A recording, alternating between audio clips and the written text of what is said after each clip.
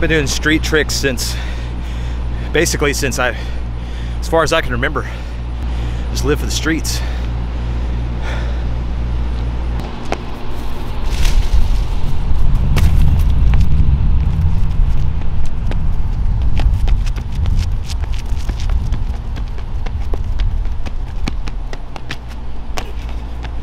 A lot of people say it's too dangerous.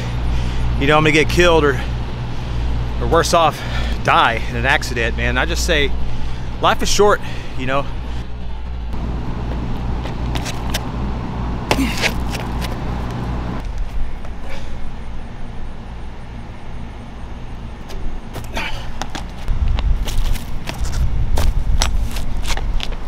I like to feel the burn. I like to feel the adrenaline. You know, it gets me going.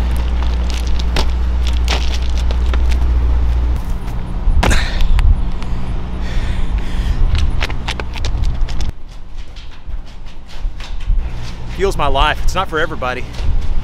Street tricks are for me though.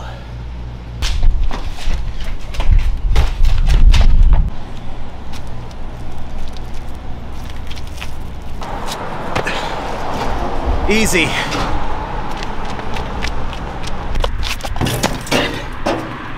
Road's not closed today.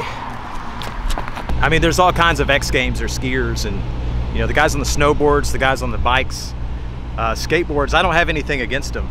You know, it's just, I don't need that crap. I got the streets. That's all I need. All I need is me in the streets.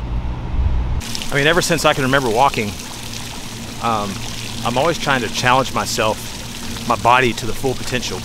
You know, that's all street tricks is. It's doing the impossible. This is a double circle on tundra, crossover fade at the end with a kick at the end. So we'll see how it goes. Let's go.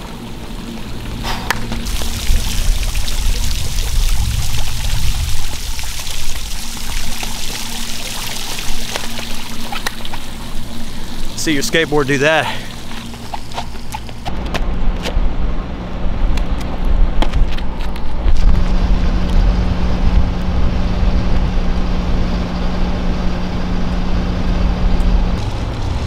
I mean, it's scooters, man. What do you want?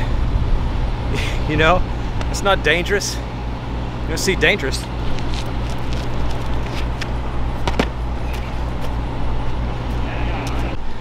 I mean, I really didn't have much of a childhood growing up. My mom and my dad, it's not that they weren't around, it's just I wasn't around so much. So all I had was street tricks. You know, and a lot of people could say, hold on.